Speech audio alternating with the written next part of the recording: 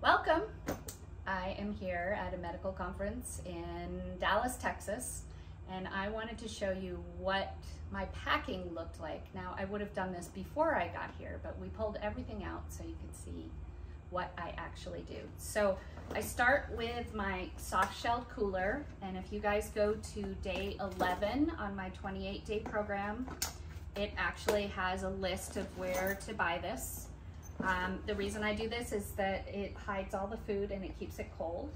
I'm first putting in some beef sticks, some butter, salt, and hard-boiled eggs in there. And then in this nice little package, I've basically made my brownies. You can see them here. And then I keep them in their silicone mold, fold them in half, and just put them in some kind of thing that keeps them from falling all over your suitcase. So nothing fancy. A Ziploc will do, but Ziplocs aren't quite big enough. And then I seal that shut.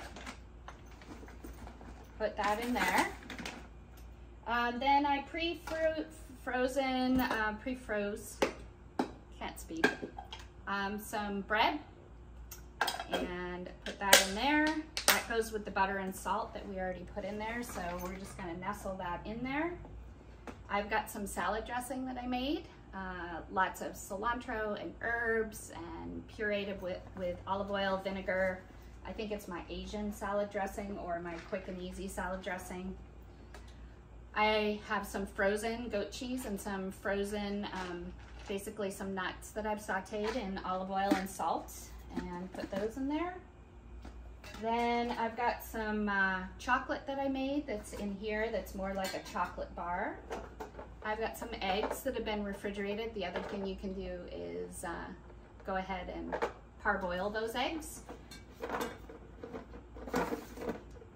You can buy those little containers. I've got some leftovers that I froze, so that helps being like kind of an ice element in here. Put that in there. I'm a sucker for my heavy cream in my coffee, so I'm gonna nestle that in there next to something that's frozen, and because I want to keep my heavy cream cold and my salad dressing cold, I'm actually gonna put those surrounded. I'm not using plastic water bottles, but I'm using them as ice. And so I'm gonna nestle the things that really need to stay cold with these frozen ice bottles. Obviously never for drinking. Oh, there's a little piece of brownie. I'm gonna eat it. Some more leftovers that I've frozen.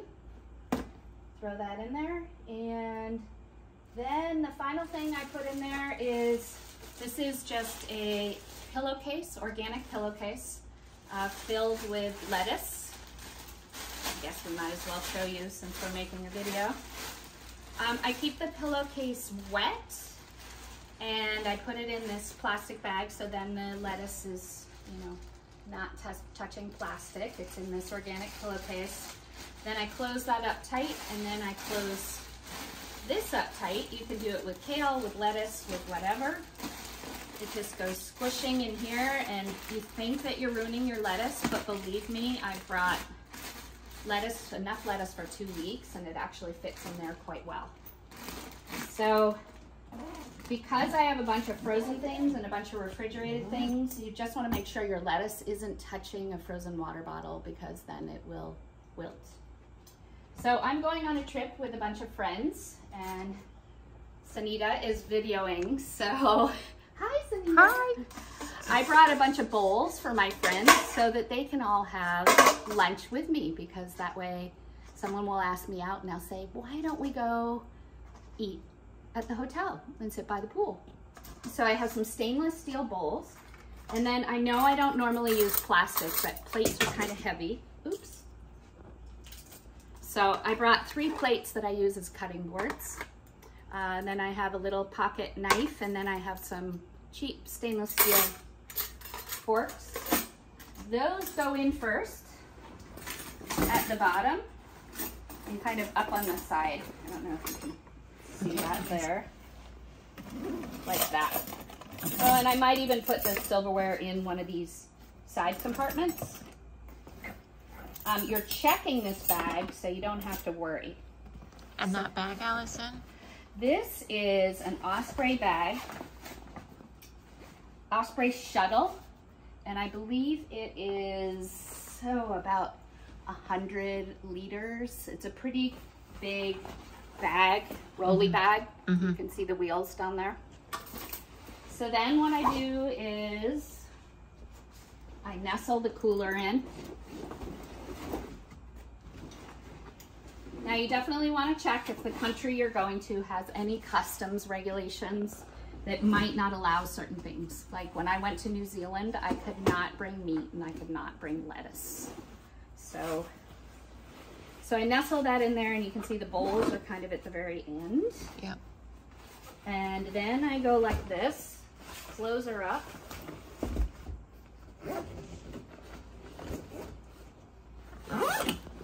Then I have this nice little top pouch.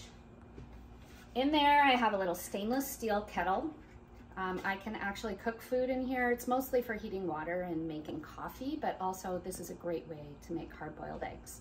So when I go for a 2-week trip, I always bring this. Even this trip, only a few nights. You know, those coffee makers are toxic. Microwaves are toxic. So I have my little kettle.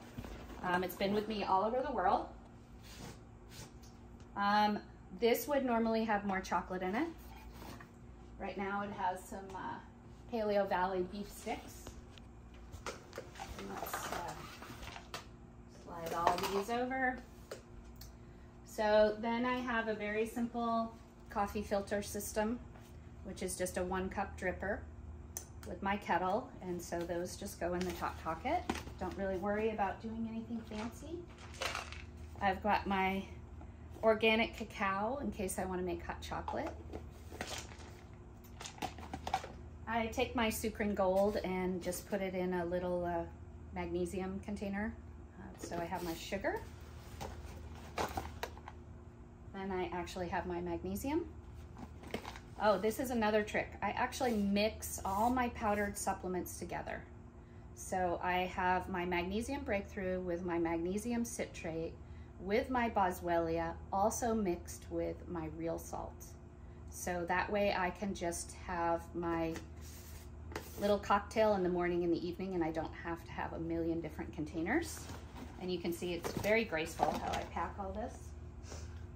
Usually I would take my water filter here and my water bottle, and I would put this on my carry-on empty. But sometimes I throw them in here as well. But let's say for today that we're not. I have taken my organic coffee and I put it in the Vitamix, ground it up. I have different size containers. This is like the 4-day coffee share with friends. And then I have the, I'm going on a trip for 3-week coffee.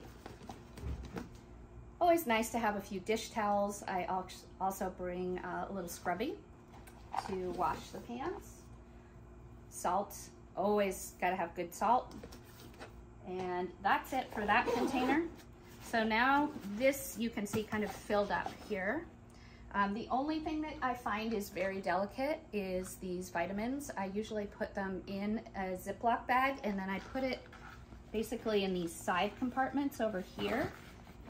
Because if I put my supplements on top, they stack other bags on here. So now you can see the finished container. Then I just close it up, zip it up, buckle it up. I usually have a kitchen scale. I weigh myself before and after so that I know that this isn't overweight. You can see, I don't know, I'm guessing this is probably 40 pounds. When I'm going on longer trips, I'll have it maxed out to 49.8 pounds. And then the handle just pops up and off we go.